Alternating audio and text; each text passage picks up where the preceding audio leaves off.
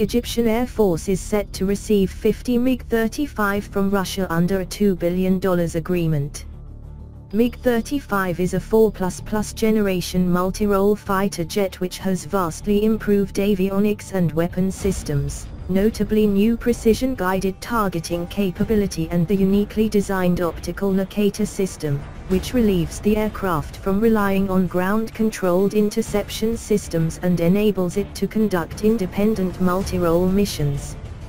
It will be equipped with a Phazotron Zhuk-AE active electronically scanned array radar system.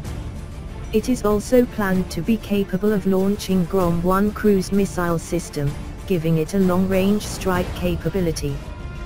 There is also OLS-K and OLS-KE pod Electro-Optical targeting system, designed to search, detect and track ground and sea targets.